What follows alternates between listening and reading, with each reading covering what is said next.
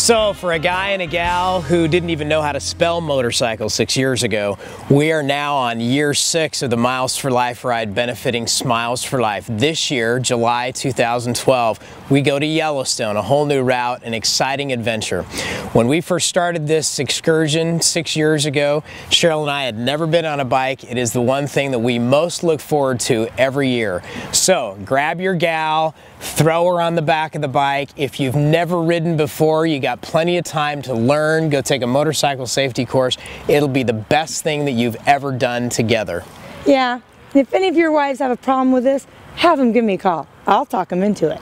July 2012, Miles for Life, Yellowstone.